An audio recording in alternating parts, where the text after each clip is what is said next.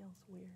Hello again, everyone. Greetings and welcome to this edition of the Arlington Weekly News. I'm Craig Nolan. Thanks for joining us. Enough with the snow days. I'm Daniel Pineda. My name's Adele Quo. And here we go with another show. This is our post-St. Patty's Day Yep. and first day of spring show for 2014. Here we go. Any more snow in the forecast? I don't think No more, so. please. But there's still a few piles of snert left laying around out there. So if you want to look at the snow, check those out. Well, here we go. We have news and community bulletin board, and Rich in his reviews, and also It's easy being green. Here's Adele with Come It's on, Easy boys, Being tighter. Green. Want to try it again? Take two. It's easy being Being green. green. Rich in his reviews, news for seniors. I got my news for seniors glasses on. I can see everything a lot better now. And then Miriam Gennari with an interview. That's our show. But before we begin, here's a social media reminder from Mr. Daniel Pineda. Absolutely correct. You can watch the Arlington Weekly News on our YouTube channel. That's youtube.com/Arlington Weekly News and the number one, and also facebook.com/Arlington Weekly News. So please visit us on our social media sites. All right, Daniel, and now the news. Here we go with our first item on Wednesday, March 18. Arlington County Manager Barbara Donnellan announced the creation of a business ombudsman. I had trouble with that before for the county. The new office's role is to work with local businesses to solve problems and find ways to enhance the county's administrative processes, such as quality assurance and customer service. This move is part of a county board effort by County Board Chair Jay Fissette in his 2014 initiative for greater economic sustainability. Assistant County Manager Shannon Flanagan Watson was appointed to the ombudsman role by Donnellan. You can read about Flanagan's credentials on the website at news.arlingtonva.us. Daniel. Well, that's right, Craig. The annual hearing on aging services was originally scheduled for last Monday, March the 17th. And as you all know, we had a lot of snow that day, and the county offices, along with almost everything else, was closed that day. The hearing has been rescheduled for this coming Monday. That's March the 24th, and it's being held at 9 at the Department of Human Services, which is located at 2100 Washington Boulevard in the lower level auditorium. The hearing will cover the area plan for aging services, the budget for aging services, and the core service areas. This meeting is open to the public, and your comments are welcome. For more information, you can just give them a call at 703-228-1700. All right, Daniel, and the next of our news items here, well, the 2014 Arlington County Women of Vision awardees have been announced. The county's Commission on the Status of Women, or CSW, announced the three winners. Atima O'Mara, who is a political strategist, activist, and writer. Deborah Tompkins Johnson, a business person and writer. And Lucy Bowen McCauley, also a businesswoman, an activist, and a dance enthusiast. Marjorie Signer will get a Lifetime Achievement Award, for her leadership as a community and political activist. The awards ceremony will be held in late April. To RSVP and get more information, email amaynard@arlingtonva.us or call this number 703-228-7096. Daniel. Well, if you're not sure who to vote for in April's special election for a new county board member, then you can hear them at a Voice event this month. Virginians Organized for Interfaith Community Engagement, or VOICE, will host a forum for the candidates to air their views on Thursday. That's March the 27th at 7:30 p.m. at St. John's Baptist Church, which is at 1905 Columbia Pike. The candidates will also be asked about their perspective on Voice's proposal to use public land to develop affordable housing and an initiative to fund the housing. Visit www.voice-iaf.org for details. Craig. And the news just keeps on coming. A former Arlington County DMV supervisor, Francisco Samayoa Hernandez, pleaded guilty in federal court to accepting bribes. The 33-year-old from Silver Spring admitted to taking over $11,000 in bribes in 2012 from a luxury vehicle exporter. He also falsified paperwork, allowing the exporter to realize almost $25,000 in car registration fees. Hernandez may spend up to 10 years in jail. His sentencing is coming up in June. Daniel. Well, Craig, the second annual Arlington Public Schools Student Film Fest is coming up in June. Entries are now being accepted, but you need to get them in by the end of the business day on Monday, April the 7th. There is no fee, and each student may enter up to 5 films. You can get an entry form online at the site listed on your screen. An APS student ID is required. For questions and more information, email the address on your screen. Craig. And here's some information now on the Roslyn BID. Are you ready for an identification contest? The Roslyn Business Improvement District unveiled what they claim to be the largest photographic print on the East Coast. This gigantic photo mural has been installed near the corners of Wilson Boulevard and Lynn Street North. The installation is supposed to remain at this location for about a year. So if you're in the area, it's likely that you'll miss it. It's 6,000 square feet, and the photo was taken by Frank Halamday. And since it's bigger than the scoreboard at Nationals Park, it's hard to miss. For your contest lovers, or you contest lovers, this is a social media contest to identify the area shown in the photo. So check that out. That sounds like Check fun. it out. Check it out.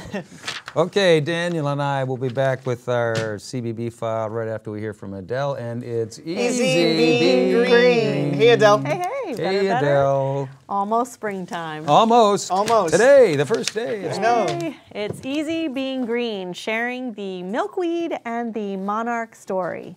To ensure your kids will enjoy watching monarch butterflies in your gardens on a sunny summer day, first understand that monarchs cannot live without our native milkweeds, Asclepias species. And our milkweeds are disappearing because parking lots, office buildings, condominiums, and shopping malls have replaced our natural landscape.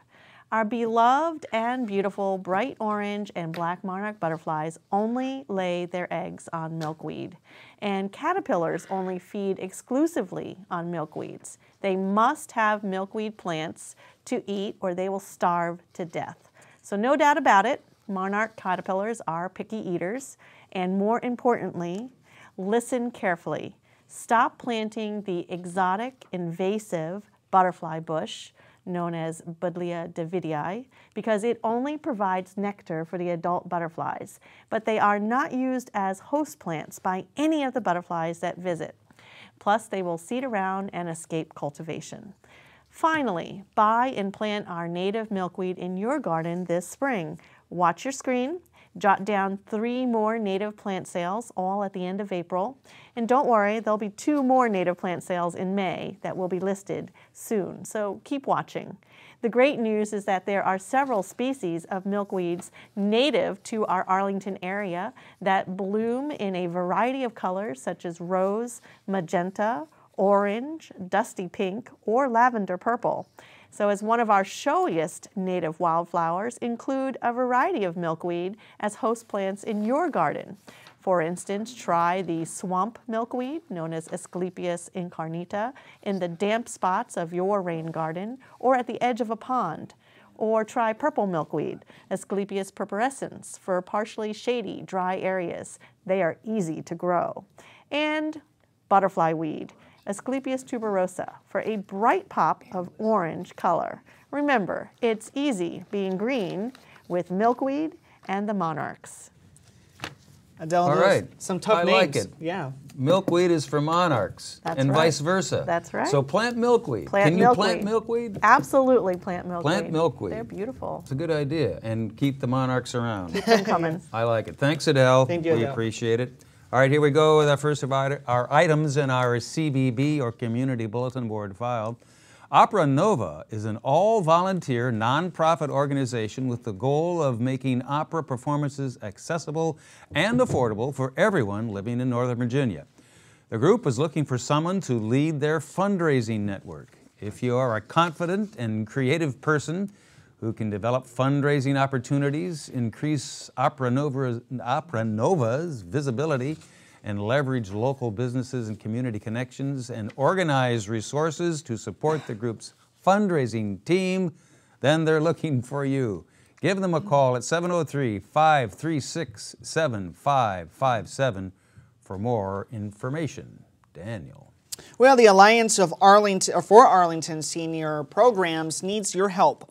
Intended to support the Office of Senior Adult Programs, the Alliance is putting together a quote-unquote a path to the future for older adults in Arlington. There are some exciting opportunities for volunteers to help out whatever your skill level is. For more information, just give them a call at 703-869-2358. Craig. All right, and also on our CBB file, well, the spring just around the corner today, the first day of spring. We can look forward to a lot more greenery and flowers popping up all over the place, but it also brings vines, and they can slowly entangle and suffocate trees. Well, the Department of Parks and Recreation, or DPR, needs help getting rid of these deadly invasive vines. If you're age 9 or older, and you can use clippers, then give them a call. They're looking for your help. Their number is 703-228-1862. And if you're under 15, you'll need a parent or a guardian to be with you. If you're 15 to 17 years of age, you just need something from your parents saying that it's okay for you to participate in this vine removal project. They do it on Tuesdays through Saturdays from 10 to 5 and Sunday afternoons from 1 to 5.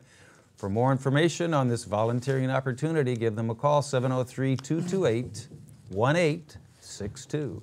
Daniel. I like that, Craig. Just around the corner. Just around the corner. Great well, song. Let's do this one together here. If you've been watching and listening to Adele Quo on, let's say it, ready? 1, 2, 3. It's easy being green. You'll know that plant invaders can hurt the health of our community's plants. DPR needs your help eliminating invaders like English ivy, bush honeysuckle, and others. You can work in the Lacey Woods neighborhood every second Saturday of the month from 10 a.m. to noon. Other locations where you can work are the Gulf Branch Nature Center. Sessions meet every second Sunday from 2 until 5 p.m. Tuckahoe Park meets on the third Saturdays from 10 until noon, and Long Branch Nature Center meets on the third Sundays of each month from 2 to 5 p.m. Benjamin Benneker Park meets on the fourth Saturday of the month from 10 a.m. to noon. If you have your own garden gloves and tools, please bring them. Call 703-228-1862 for more information and to offer your help. All right, thanks, Daniel, and we'll be back with our News for Seniors file right after we hear from Rich and his reviews. Hey, Rich. Thank you, boys. Thank you. The Metropolitan Opera simulcast, I'm a great fan of those. Every few weeks or less, they have something at the Regal Theaters in Boston. And they recently have, it's out now, is Jules Massenet's Werther. I didn't know that before, but I can't remember seeing an opera that had such feeling, such emotion, and the relationship between the guy and the gal. Jonas Kaufman played Werther, and his love, Charlotte, was played by Sophie Koch, who happened to be a fiancée of Albert, who he just happened to be out of town. And, well, their feelings and their emotions were bubbling over. Really good stuff. I wonder if it's going to come back or it's still around. Or anyway, Werther, that's W-E-R-T-H-E-R, at the Boston Regal Theaters. And check them out. I love these simulcasts right from the stage of the Metropolitan Opera in New York. La Boheme is coming up April 5. And then Cosi fan tutte, that's a funny thing. That's coming April 26. Check metopera.org or call 703-525-4102. Cinetic Theater is another story, boy. There's something else. They've been known for doing what they call wordless productions. That doesn't mean without sound or great music and everything, but they don't talk. And they jumping around. Choreography is great. And the show that they're currently doing right now over there in Crystal City is Hamlet, The Rest is Silence. with Cinetic's large regular cast headed by Alex Mills as Hamlet and co-founder Irina Siskovili as Gertrude, and knocks you out. Iraqi Kazavazi is Claudius, and it's just a big cast. They always have a big cast. There's 1800 South Bell Street in Crystal City, and it's free parking underneath the ground. You park yourself. Hamlet runs through April 6th. For more info, call 1-866-811-4111 and check the website at www.cinetictheater, that's an .org. I got to tell you about two restaurants because you know I'm crazy about food. And some friend of mine recommended I go out to Reston and try Gregorio's Trattoria.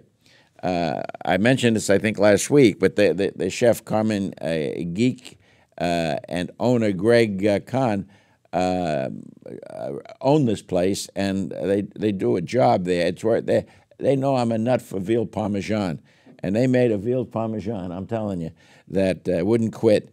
It was just excellent. My friend had a veal chop. He's a nut for veal chop. He's gone up to New Jersey to an Italian restaurant there to get a veal chop, you know, something like that. Well, anyway, but it's a full service place. They got everything you want, and there's just so much to eat. Gregorio's business card says that the secret ingredient is love. You know, I kind of believe that. They're located in Reston at what they call the North Point Village Center, just off Reston Parkway. Anyway, call for reservation at 703-689-4894 and check the website at gregoriostrattoria.com. And by the way, they got their other sister restaurant, Gregorio's Trattoria, up in Potomac, Maryland.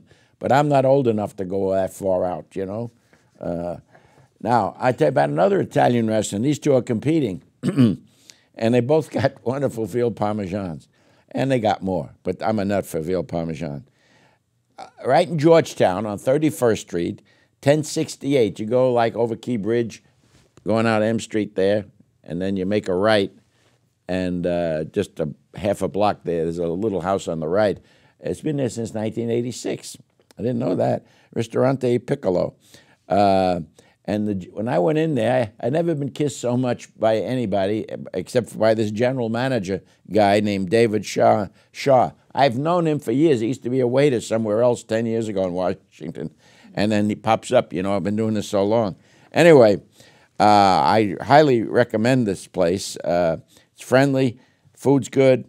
What do you want? And the general manager, David Shaw, S-H-A, what did I say, Shaw? S-H-A-N, Sean. Anyway, the phone number for the restaurant is 202-342-7414. And, well, you really can't go wrong with it. It's in Georgetown? Yeah, 31st Street. Like I said, you just go make a right there. Yeah, make a right around the corner, and it's right there. So you can look them up on their website. What's his website? I got it right here. Hold on. www. What do you know? PiccoloDC.com. Yes, PICCOLODC.com. And it's really a rustic Italian joint. I like it. That's all I got to report today. So you went Italian this week. That's right. Piccolo. You're right. Yeah. Both places. Piccolo. They got veal parmesan. Yes, they do. If they don't have veal parmesan, they don't go. We're going to bring them in here and have them make I some know. veal We have parmesan to try some for us. That's right. You know, you got a point there. Our man about town. Thanks, Rich. Thank you, Rich. Pleasure. Appreciate it. Okay. Here we go now. As promised, our News for Seniors file. Item number 1, Senior Navigator is an online program that introduces seniors to various senior-related services, as well as an array of educational resources and opportunities. A representative from Senior Navigator, Kim Tirantino, will conduct a seminar on Thursday, March 27, 1 in the afternoon, at Walter Reed Senior Center.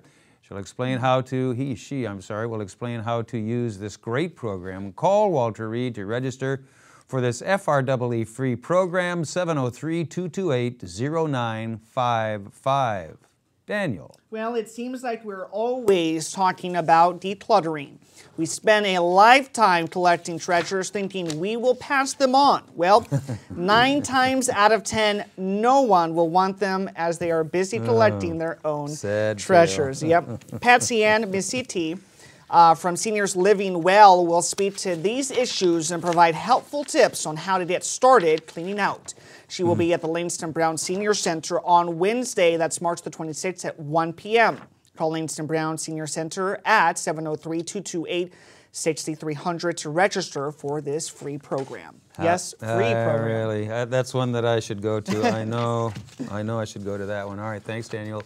Here we go, the next of our News for Seniors items. Geriatric Care Manager and Family Nurse Practitioner from Care Options, Shannon Campanelli, will lead a free, FREE free discussion on aging brain, including the difference between normal forgetfulness and dementia. This worthwhile discussion will take place on Thursday, March 27, 1 in the afternoon at Langston Brown Senior Center. For more information and to register, give them a call, 703-228-6300. Daniel. Well, over the summer, seniors are often targets of people offering cheap yard work and home repairs. If you're not happy with the work, they often threaten with fines or warrants for additional payments to address made-up agreement violations. Well, Heather Herlock of the Arlington County Police Department will meet with seniors to discuss common summer scams. This free program is on Tuesday, March the 25th, at 11 a.m. at the Arlington Mills Senior Center. Call to register at 703-228-7369. All right, Daniel. And sadly enough, funeral planning is always a difficult topic, but an increasing number of people are planning their own funerals in advance. Oakwood Cemetery's Beth Thomas will be talking at Lee Senior Center to discuss the benefits of advanced funeral arrangements. This free program will be held Monday, March 31 at 1 in the afternoon. For more information and to register, call them at 703-228-0555. And as always, thanks to Judy Masabny of OSAP for helping us out and sending us these announcements. We appreciate it.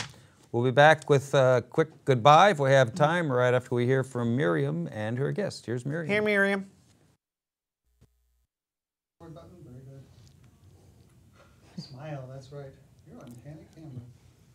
1. Thank you. And now, welcome to another edition of the Sustainable Scoop. I'm Miriam Gennari, and I'm here with Alan Howes. Alan is the candidate running for Arlington County Board to replace longtime board member Chris Zimmerman. So thanks for joining us, Alan. Thank you for having me. It's a pleasure to be here today.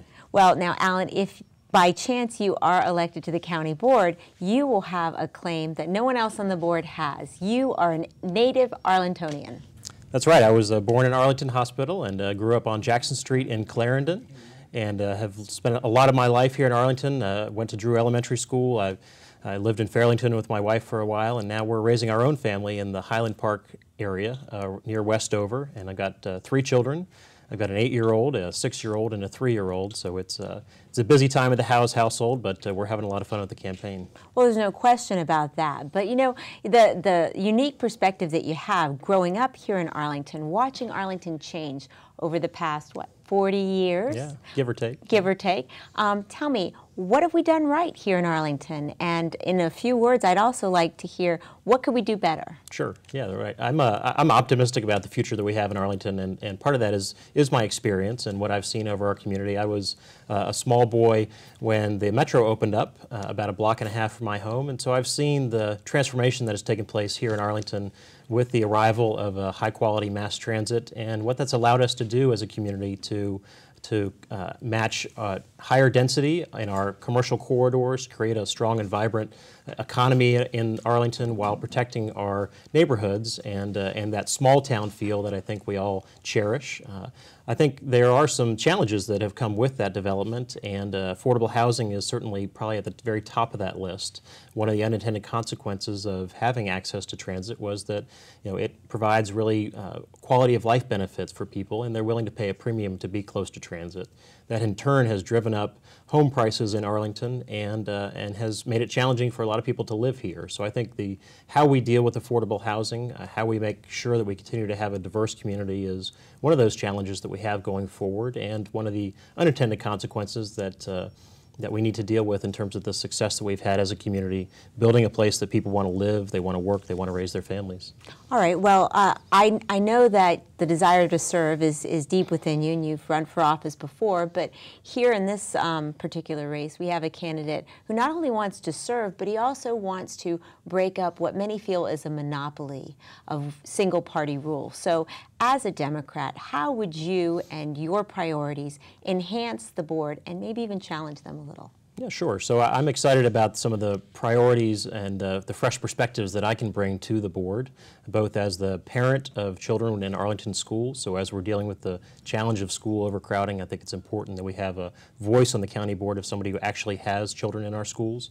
None of our current county board members or other candidates in this race actually have kids currently in Arlington schools. Right. That said, John Weistat has great experience in the schools and has served. So he's been here for a long time. How about in particular your unique skill set that you can bring to the board? Sure, absolutely. So I bring a combination of experience in government. I worked on the Hill. I worked for Mark Warner when he was governor of Virginia. I've also spent a decade working in the private sector, and I worked for IBM, and have really focused around innovation in government. How can we make government work better to deliver better services for residents at lower costs? So okay, so a little bit of sustainability. Absolutely, absolutely. Okay. All right. Now, I'd be remiss in not asking you this, because transportation is really what puts Arlington on the map, so to speak. But transportation is what's dividing this community right now. And a lot of people are concerned about the streetcar and whether or not it's going to, first, be one of those projects that costs so much money it never pays for itself, but second, helps to kind of move people out of having the opportunity to live an affordable lifestyle in Arlington because their housing costs are going to balloon. How do you address that? Sure. So I think that is one of the lessons we learned from Metro is how do we make sure we're protecting affordable housing. We had the same conversation in our community 50 years ago when people were saying, well, let's just run buses up and down Wilson Boulevard instead of putting in Metro. So we know from our own experience over decades that investment in high-quality transit can produce great dividends for the community. And in fact, it allows us, the commercial corridors we have along the orange and the blue line provide half of our tax revenue, which allow us to have better schools and a stronger social safety net than other communities. So when I look at the streetcar project, not just the Columbia Pike segment, but also the Crystal City segment, what I see is that if we do it right, if we manage it correctly, and we can't give it a blank check as we can with any project, but that it can not only pay for itself, but also to provide broader benefits for the communities along the Pike as well as for all of Arlington. Well, I certainly hope that there'll be some ideas on how to mitigate the financial effects that it will have on people, because we are finding that Arlington is losing a good deal of its diversity, and that's important. It is. Now, before I let you go, I know that you have an entrepreneurial spirit, and I know that it's really important to bring jobs to Arlington, good quality jobs, jobs that even employ people who have not had the benefit of a college education. So what would you do to help do that here in Arlington? Sure. So a couple of years ago, I did, with my wife, start a company to do energy audits for residences. It was a way to try and use the private sector to solve and help to address the challenge of climate change, which I believe very strongly in. I got into politics through environmental activism, and I'm committed to it.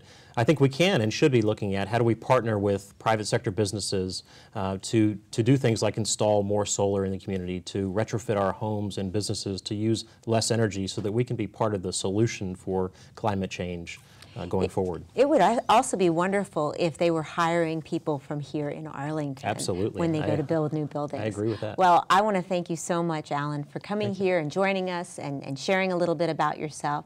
The election is April 8th. April 8th. Yes, and you said early voting has already started? Yep, early and absentee voting. You can either vote at the courthouse or you can vote by mail if you're going to be out of town or other places during Election Day, and encourage people to learn more at my website at alanhouse.com and come out and vote. It's an important election for our community. Excellent. Well, you said it, Alan, so thank you so much. And I want to thank you, our viewers, for watching the Arlington Weekly News. That's the Sustainable Scoop. Back to you at the news desk.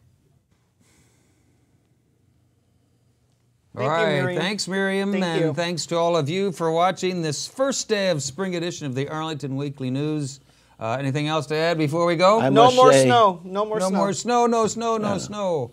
That's it. We got to go. Have a safe week. You be there. We'll be here next week, and we'll do it all again. Bye-bye.